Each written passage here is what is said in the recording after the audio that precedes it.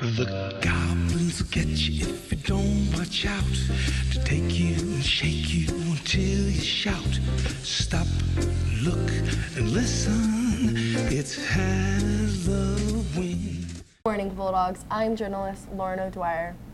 And I'm journalist Kayla Williams. Please stand for our Pledge of Allegiance.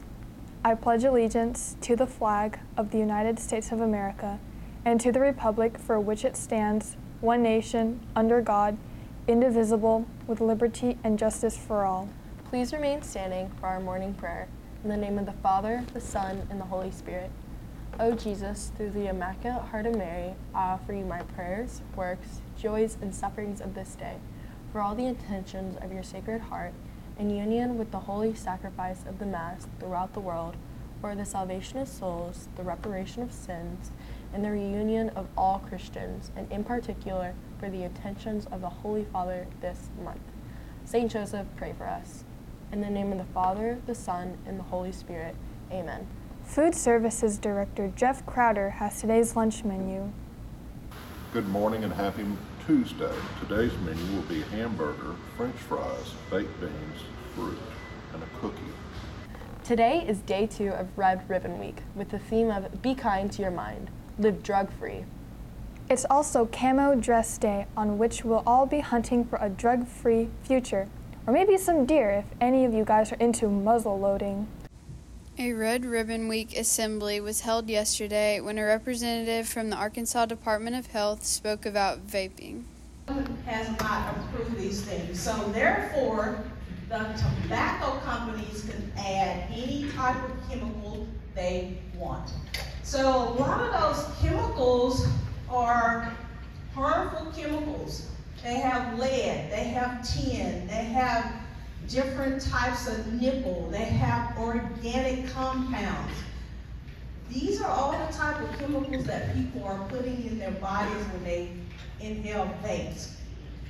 A lot of times when I talk to people, they talk about, when I ask the question, is traditional cigarettes or vapes safer? Which one of y'all think is safer? Over here. Which one do you think? Traditional cigarettes or vapes or e-cigarettes is safer? At this point, traditional cigarettes. Traditional. He's absolutely right, because remember what I said. Vapes are not FDA approved, and the tobacco company could add any chemical they want into the vapes. I want y'all to pay attention to as I click the next screen.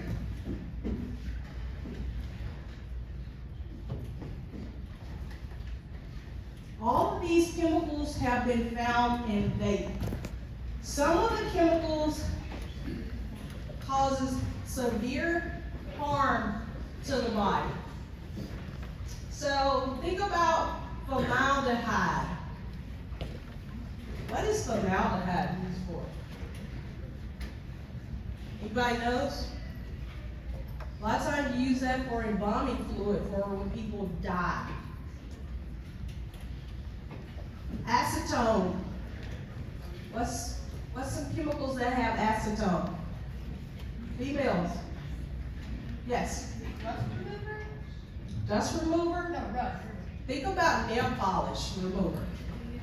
Nail polish remover. Rat poison.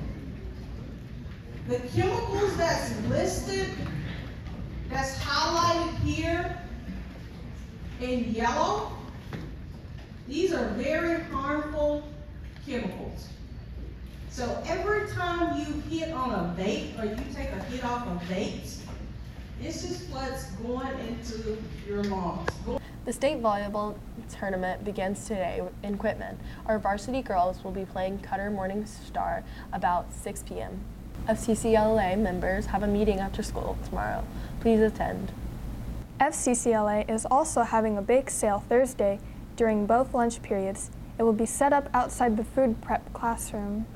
That is all for today's morning announcements. Have a great day and go Bulldogs!